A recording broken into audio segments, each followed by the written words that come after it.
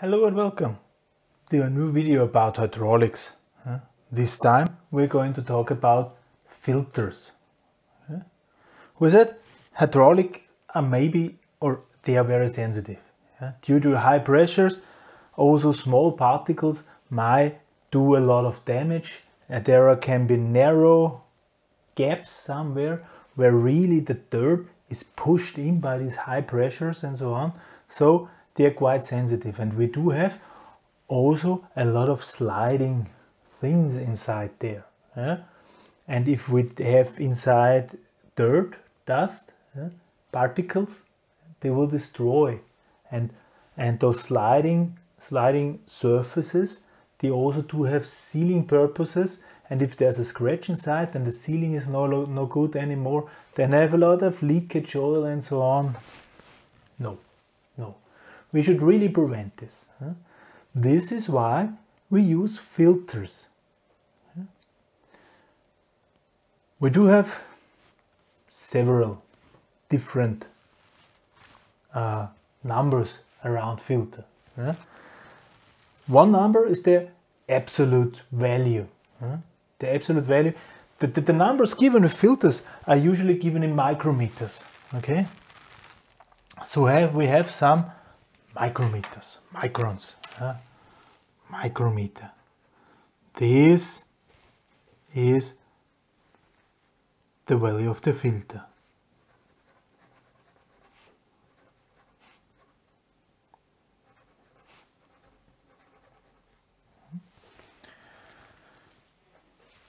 There is an absolute value.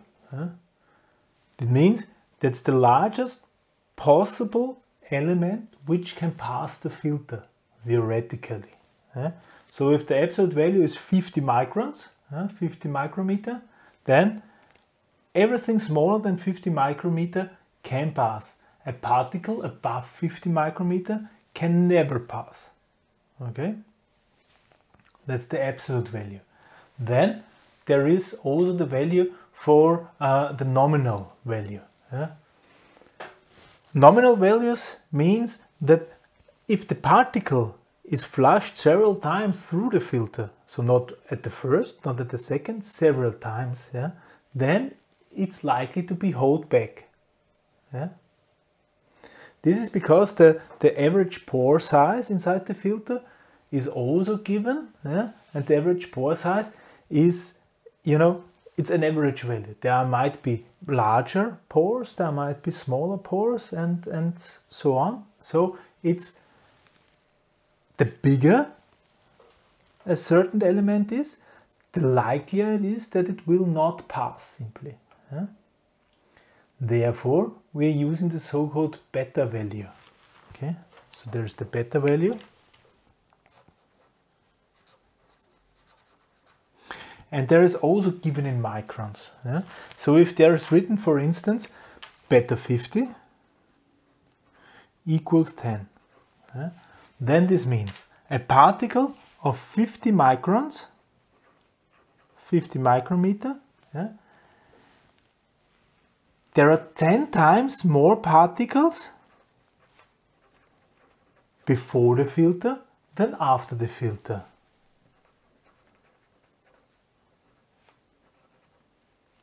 Before, then after. Okay, that's the beta value. For instance, I have here such filter element. I can show you how this looks like.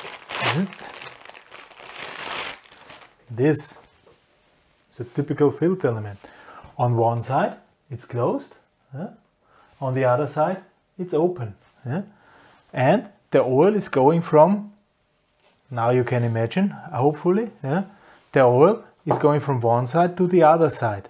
And in between, there's the filter element. The filter has a certain hose inside, like that. And the beta value gives how many particles are before the filter and after the filter. So this is a filter cartridge, and these cartridges, they will get clogged after a while, because they simply hold back the particles. and if they are full, if they are clogged, I have to replace this cartridge. Yeah? Usually the things are built in. There's a casing, a filter casing, yeah, which can be screwed. Yeah. And in there is this filter cartridge. Okay? There is this filter cartridge located. Yeah?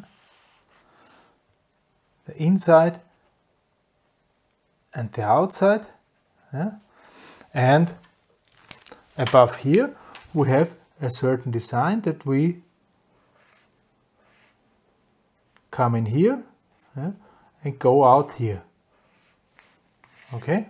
So one side is connected to one and the other side is connected, and then the oil has to pass. And in which direction? Yeah? Let's watch this again. So there is the hole. Okay? There is the hole. Every filter element or every round element, what do you think is easier?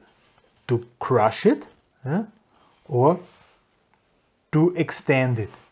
Of course it's easier to crush. So our fresh oil or our oil which will be filtered will go here and leave here. Yeah? So we go in at the inner part of the filter. Yeah? That's the direction we go in. And at the outer part of the filter, so the filter will be streamed from inside to the outside. Yeah?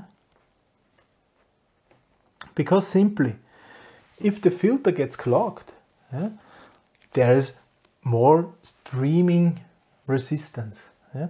So here I have a certain pressure P1, here I have a certain pressure P2, and in between I have a delta P. Yeah? This delta P is higher, yeah, than the more the filter is clogged, the more delta P will rise. Yeah? If there is no flow running through, delta P is 0. You really have to be aware of this. Yeah?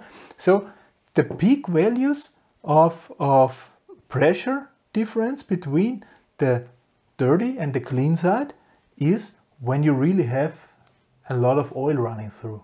Yeah? Because then simply this will not pass. This is also a certain value for a filter. Yeah? This is why there are filters of different sizes, because if you want to get different flows through a filter, yeah, then it doesn't really make sense to use a huge filter for small flows. You can use a small filter, but if you have big flows, yeah, if you have big servo motors, big cylinders somewhere, then you have to use also a big filter that it is able to handle the flow. So each filter element has a certain allowed flow and a certain allowed pressure difference. Okay, so there's a maximum pressure difference between the inside and outside. Inside, the pressure might be higher than outside. Okay? And if at the maximum flow, this maximum pressure difference shall not be exceeded. Okay? This is also something, when we measure this pressure difference, we can determine if the filter needs to be replaced or not. Okay? So we measure the pressure here, we measure the pressure here. If the pressure difference is getting too high, we know the filter is clogged. We need to replace the cartridge. Okay? There are also double filters where I have two cartridges next to each other. Yeah? One is in operation, one is standby. If one is clogged, I can switch over to the standby one, then the other one is in operation, and I can simply exchange the standby one without loss of availability of the hydraulic system. Yeah? Double filter it's called. Also quite used. Yeah? Double filter. So those beta values here, usually they have here, I'm not sure if you can read. There is the number. With this number you can look up the data sheet. Yeah? This particular one, this 6 here at the end, means it's like 6 microns. Yeah? And the beta value, beta 7, of this particular element, beta 7 is 200. Yeah? So at 7 microns,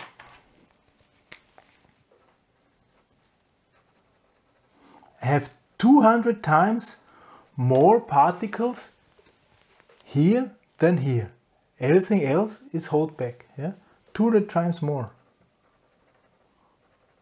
at the entry before. Huh? This is this filter. It has a maximum pressure difference of 20 bars. Yeah? That's it. And a maximum allowed flow, I don't know anymore. But you've seen the number, you can look it up. So, but you see, I have written now 50, I have written this 7. What is normal? Huh? Everything is normal. Huh? However, usually 1 to 2 microns. 1 to 2 microns. This is really clean. Yeah? So it's really the finest hydraulic systems used in aviation or something like this. 1 to 2 microns. Really expensive. Then 2 to 5 microns. This is sensitive, high power systems, control and regulating systems, something like this. High pressure things. High pressure you tend to have smaller particles simply because they easier press those things in the gaps. And yeah, 2 to 5 microns, it's very high. Then we have 5 to 10,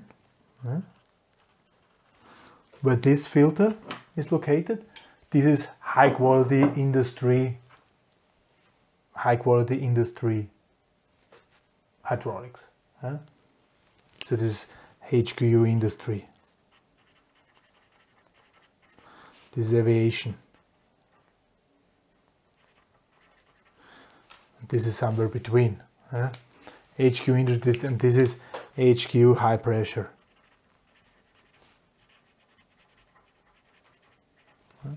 So with 5 to 10 micrometers, I can still say, okay, everything is fine. Yeah, with not too high pressures, every element can live, yeah, and have a certain amount of lifespan before.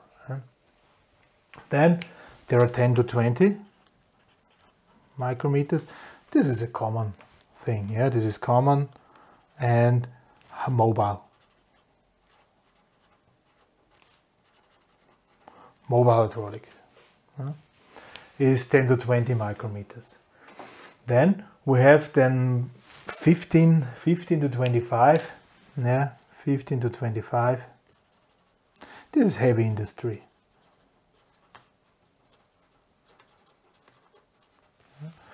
Where you cannot get it that clean. Okay, and will already have limited lifespan. And 20 to, if we really had 20 to 40 microns, this is low pressure system with quite a lot of gap and so on. Yeah. Low quality, low pressure systems where we simply does not care. If we don't use them very often, okay. Where is this dirt coming from? Well, one possibility is that it was never away. So if we build something, there might be chips inside, there might be dirt inside, there might be also in the liquid if it's delivered something inside. So during commissioning then we have to flush those things. We have to flush lines usually. Usually when you build up a hydraulic system, you flush the lines before it's going to operation, before reaching any valve or other thing. You flush all the lines simply to get rid of the dirt. And also the filling of the tank is usually done by using a cartridge, filter cartridge, very fine filter cartridge. And then during operation we will have some dirt which get in through some sealings, sucked in simply somewhere, or there is wear on our system and there is then a rub falling off and so on. There are sealings inside which are constantly rubbing. There is again something which can be filtered out. So during normal operation we'll also get additional dirt inside there. Yeah? This is why we really use those filters. Yeah? And now let's talk about where we have to put those filters. Yeah? Let's talk about where we have to put those filters. Yeah? There are several possibilities. Yeah? Several possibilities. If there is somewhere the tank, yeah?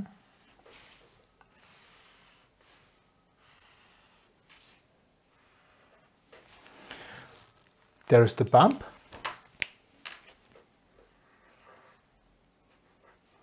We could place a filter here. Suction line. Okay? One possibility, suction line filter. Second possibility, here. Pressure line. Okay? Going to the system. And here's the return line. Third possibility, return line filter. Yeah. These are all inline filters. Yeah. So this is a pressure filter.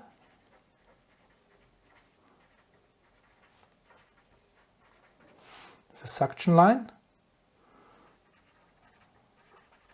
Suction filter. It's a return line.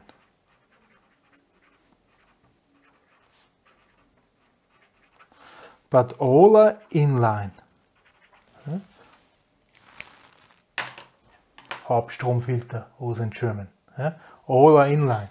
And then there is the possibility of having somewhere a filter pump. Yeah. Put a filter here, that's it. Yeah. Offline filter. Yeah. This is directly protecting the hydraulic elements, yeah, the valves and so on, which will come afterwards. This is then protecting from rub, which is coming from somewhere. Yeah. So, what to use? Yeah? These ones are quite expensive, yeah? Because they really need to be heavy, massive, because they need to withstand the whole pressure. Not the differential pressure, but the operating pressure. Yeah? So the casing of those things needs to be really heavy, expensive solution. Yeah? Especially if they need to get bigger. Yeah? Because then you have bigger parts and pressure and area is a lot of force. Okay?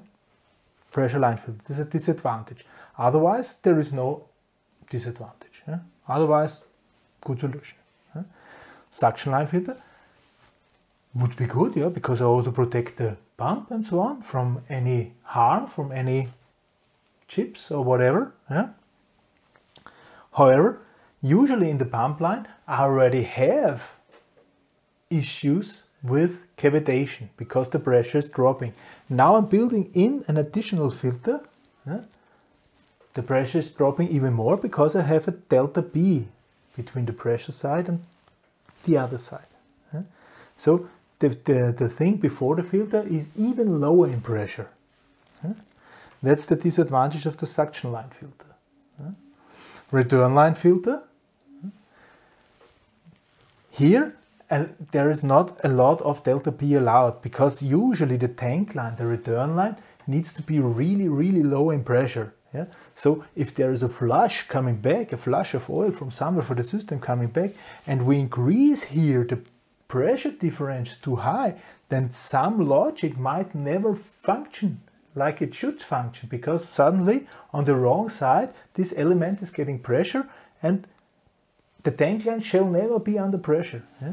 That's the disadvantage of the return line filters, yeah? That they really need to be big. There is no pressure, however they need to be big to have a small delta P. Yeah? To have, even on high flows, a small delta P. The advantage, of course, of the inline filters is that we really filter the oil which is used. The offline filter, whatever comes in here, we don't know, yeah? If we have filtered it or not. So these are the possibilities of on where we can put the filters. Yeah? And we really have to take care that everything is alright, also in the casing. I said, yeah, inside must be in, yeah, the outside must be oil away, yeah, to have the pressure in the right direction, the pressure difference. If you're not following this, yeah, your filter element might look like this. Yeah. Whoop. Yeah. So from this side, looks quite good. From this side, yeah, it is destroyed, simply crushed, yeah, by the pressure. This is how a filter looks like if it's not designed proper. However, you see, it's the same thing. Here it's closed, here's the hole. However, inside the hole you cannot really go in too fast because it's simply pressed together. Yeah. This here was even working. Yeah. It was streamed the wrong way, yeah, built in the wrong way. Yeah. This was even working. However, this was never cleaning oil, this was cleaning water. It was for my cooling system. And then suddenly a lot of systems needed cooling, and we had increased cooling water flow, and the delta B was increasing, and put this together. So this is a filter, destroyed filter cartridge. Working filter cartridge. Yeah, I think that's it about filters. I think you have realized now the importance of filters. Next time we're going to talk about coolers. Coolers are sometimes necessary, especially in mobile hydraulics. We will see what different possibilities we have to cool the oil. Yeah. When do we need cooling? Yeah. What is a normal oil temperature or liquid temperature? Depends, of course, on the liquid, but we will explore this next video. For this time, thank you very much for listening. Goodbye.